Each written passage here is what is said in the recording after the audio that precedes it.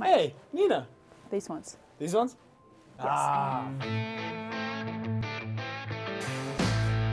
We're live in 3, 2, 1, go.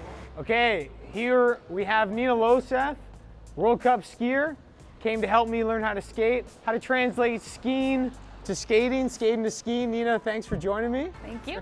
How does this translate? Well, we discovered that I was always slow on the flats when we were starting flat. And then a few weeks ago, we started training on the ice. If you don't move right, you're not gonna move forward.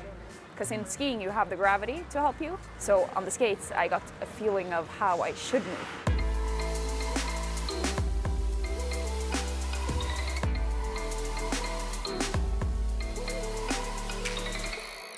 So this translates to skiing. Oh yeah. Okay, all right. But I gotta be a little earlier with my legs, because I'm a little straight.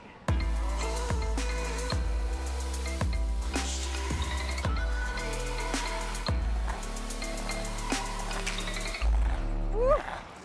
So you're like 27 now, 26? Yeah, 27? Yeah. I mean, you've been through a few injuries.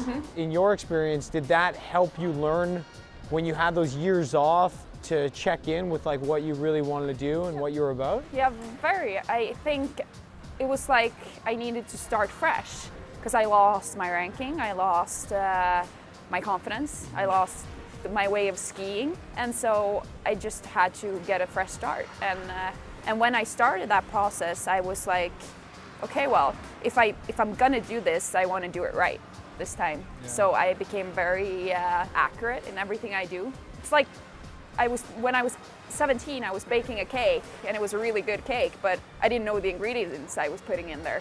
So now I know all the ingredients that I'm putting in. I'm able to figure out what I was doing right. Do you find consistency in your well-being in a sense, or your stress levels, because you know where your strengths come from? It's not about not taking skiing seriously, but it's not who I am. I never let myself go too low on the lows. Yeah. And when it goes well, I don't go too high. If I have a bad race, it's not the end of the world. And so I think that we need to be able to enjoy what we're doing. I want to thank Nina Loeseth for joining me. Nina, that was a lot of fun. And I want to close by giving some love, right? Well, yeah, we like love. Who do you want to give some love to? I want to give some more love to the moment Kjetil took his gold in Sochi. Nice. That was a good one. And flat skiing.